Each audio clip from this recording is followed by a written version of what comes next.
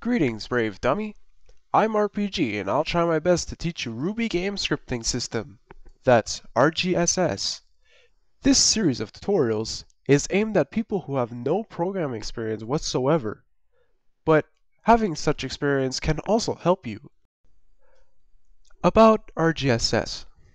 RGSS, that's Ruby Game Scripting Language, is as simple as the name implies. A scripting language based on Ruby. Ruby is an object-oriented programming language created by Yukihiro Matsumoto. You could find more information at Ruby's official website, that's www.rubylanguage.org. I think RGSS is easy to learn and use, although it could look weird at times.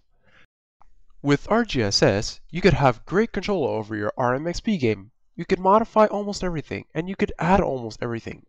Basically, the limit is your ability and knowledge. About coding. Computers are dumb. They don't really think like you. Assuming you do, the computer follows basic instructions to perform operations. You need to give it some commands, and it executes them. For example, if you wanted to know the sum of 1 and 2, you'd ask the computer something like, "Please calculate the sum of 1 and 2. But then, you don't need to be polite to the computer, and it doesn't make a difference to it whether or not you use the and of. So we end with, calculate sum 1 and 2.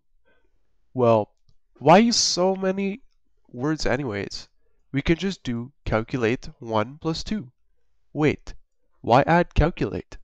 What else can it do with 1 plus 2? Make a song about a 1 and a plus sign and a 2? So we end up with 1 plus 2. Simple, isn't it? The point of the whole thing is that the instructions we give to the computers are written in some sort of simplified English. Talk about high-level languages here. Programming languages, like natural ones, have a set of words and rules. However, there aren't as much words or rules in programming languages. Only the useful things are there. Learning the important words and rules, or grammar, syntax, whatever, doesn't mean you've learned the language.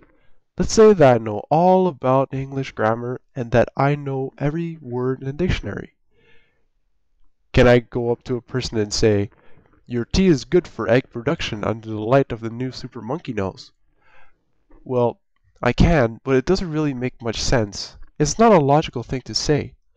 Same with computers. You don't just give it stupid instructions just because they are valid. Things should make sense, or else you might get some nasty errors. Blocks. You can give the computer only one command, but you'd most likely give it more. For example, not a real code. Ask the user for the password, wait for the user to type in the password. If the password the user typed is correct, play some victory music. If the password is wrong, punch the user in the face. Duplicate the program and spread copies all over the user computer. Start sending emails with the copy of the program. Become one of the most famous viruses. Maybe I went a bit too far, but I hope you get the basic idea. The group of instruction we give could form a block of code. And although it doesn't sound that important, it is. Long ago, programs were just lines of code with little organization. Everything was in one big block that is executed line by line from top to bottom. If for some reason you wanted to go up again, you'd ask the computer to go to that line. The whole thing was very messy and produced spaghetti code. No, not code written in Italian, just messy, unorganized, bad code. It looked like this. Display a message. Welcome to the super program 007. Ask user to import a number. Ask user to input another number. Calculate the sum of the numbers and display it. Display a message. Do you want to exit? Y for yes, and N for no. If the user types Y, exit the program. If the user types N, go to line 2, ask for input for another 2 numbers. Basically, every time you choose no, the program will be executed again. What's wrong about that? It's not really obvious in the little example, but in big complicated programs, it ends up like a maze with lots of go-tos and jumps from line to line. When the code is too long, it'd be hard for you to follow and understand it, which makes it hard to improve it or fix bugs. Functions. Well, worry not. Functions are there to fix this. Sometimes functions could be called subroutines or methods. Ruby calls them that, but it's not very accurate. Basically, a function is a block of related code that you call. You create a function, have all your code inside it, and then call it as much as you want. There's no need to rewrite stuff or to jump around like a monkey. Functions organize your programs and make things simpler. Well, here's an example. Function name, sum. Function takes two values and calls them number 1 and number 2. Function starts here.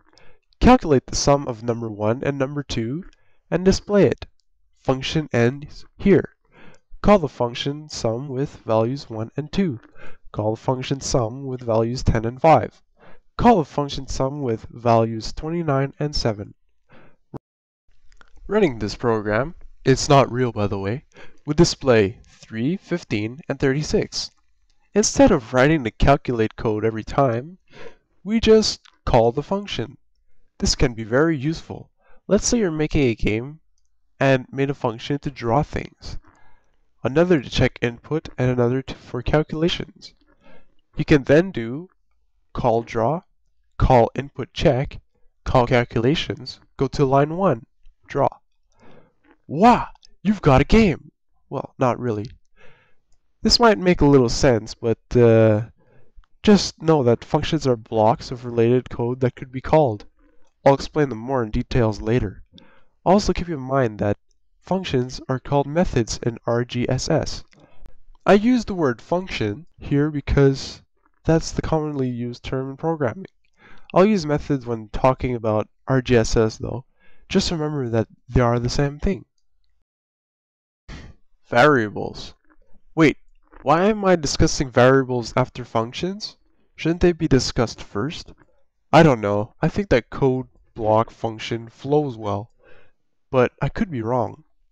Variables are places to store data on your computer. Think of a variable as a locker that you put something in, and then you can refer to the thing by saying the locker's number. So you would say, please give me the monkey in locker 5, or just 5. Not a very good example. Remember how the sum and function in the previous example accepted two values, number 1 and number 2, and calculated their sum? You see, number 1 and number 2 could be anything. They could be 1 and 2, 10 or 5, 29 and 7. We just store the numbers in two variables called number 1 and number 2, and they'd act as if they were the actual numbers. Still don't get it? You know how schools have ID numbers? And, well, my ID number is 1921, and when I'm having an exam, they ask me to write my ID number on the paper. They don't care about my name because they can just use my ID number to get everything they need to know about me. So the ID and me are the same. A variable is like an ID number. It doesn't need to be a number, just have letters like FOA for my name's initials. It represents a certain value just as an ID number represents a student. Makes no sense? Too bad, you're just dumb. Nah, just kidding. It'll become easier and to understand when we have real code examples. Okay, arrays. Let's say that in some city they have many people with the name John Smith. People often get confused, and if you yell John Smith in the street, then tens of people would look at you. Now that's a big problem. For example, the city mayor, Mr. John Smith, was arrested because he was a suspect for some crime, murder of John Smith. But it turned out to be a mistake because the real murderer was another John Smith. So the mayor was angry and decided to do something. He decided that all John Smiths should have numbers. The mayor would be called John Smith number 1, another person would be called John Smith number 2, and so on. And so until you have John Smith 9999999. The people in the city lived happily ever after, and having too many Johns wasn't a problem anymore. In programming, there are situations where you'd have many variables, with similar functions or names. You might need variables to hold all the skills your hero has.